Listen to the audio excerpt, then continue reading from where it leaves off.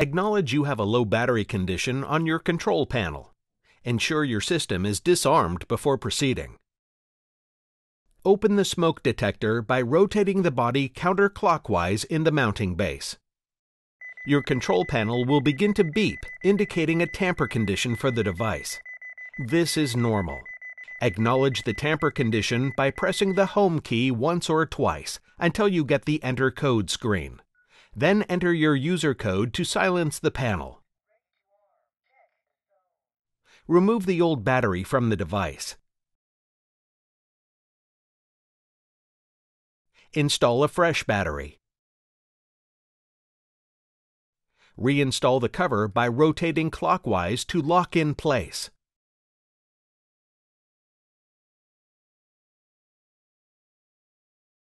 Go back to your control panel.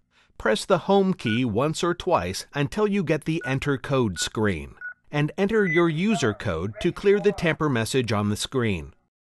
Congratulations! Your battery replacement is now complete.